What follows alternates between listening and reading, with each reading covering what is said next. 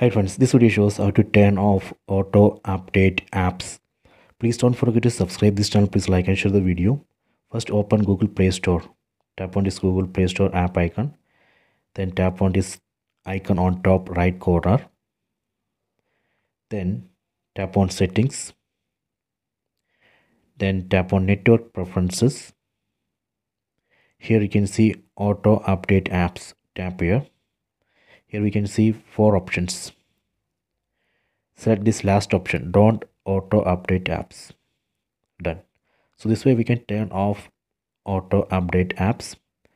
Later if you want to enable this feature back, then again you can come here.